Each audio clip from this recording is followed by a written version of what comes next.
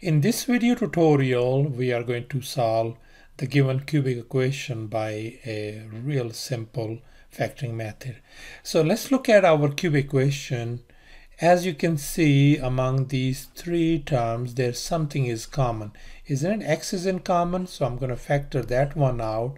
So what is going to be inside the parentheses? So inside parentheses is going to be what? X squared plus what? 4x minus 21. That is equal to 0. So let's now factor out this. This is a quadratic now part, isn't it? So how you factor this one? So we're gonna go ahead and take care of this thing. That's really simple. So you put down x and x right up here. Now you see 21. What are the possible factors for 21 is what? 3 times 7. So if you add or subtract, so what numbers is gonna be? It's gonna be a positive 7 and negative 3, isn't it? Really simple. Negative 3. And then we have x outside equal to what? 0. So now let's go ahead and split them up. So x equal to 0, x plus 7 equal to 0, and x minus 3 equal to what? 0. So that's our very first solution. And that's going to give us x equal to negative 7. That is another solution. And that's going to give us x equal to positive 3. That is our third solution. So thus our given solution set is what? 0, negative 7, and 3. And that is our answer.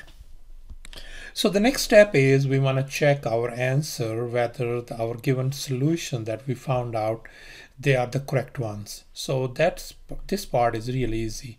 What I want you to do is add all these three solutions. Okay, so I want you to put down 0 plus negative 7 plus 3, and they must be equal to minus b over a.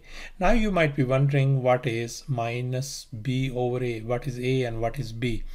In our given original equation, cubic equation, we have what? X power 3 could be written as 1x power 3 plus 4x squared minus 21x, and there's another missing term. I'm going to just put down 0 equal to 0. So in this case, 1 is our what? A, positive 4 is our B, negative 21 is our C, and 0 is our D. So that means minus B over A in this case is gonna be how much? Minus, and B is what? Positive 4 over A is what? 1. That's gonna give you negative 4. So that means minus b over a turns out to be what? Negative 4. And on the left hand side, if you simplify negative 7 plus 3, that's going to give us negative 4 as well. Are they now both sides are same? Yes, they are. So that means indeed our answer is check. That means our given solutions are the correct ones. Thanks for watching. And please subscribe to my channel for more exciting videos.